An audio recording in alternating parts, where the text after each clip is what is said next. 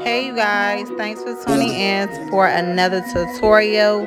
Today we will be doing a closure bang. So for my people that really don't want the old school kind of bang where it's like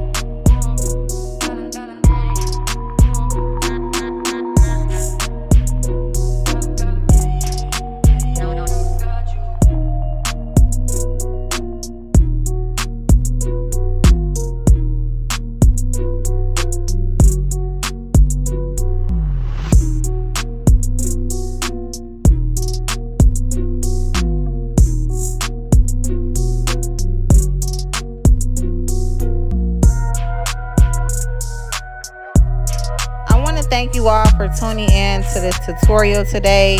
I hope you guys walked away and took something small or something out from this tutorial.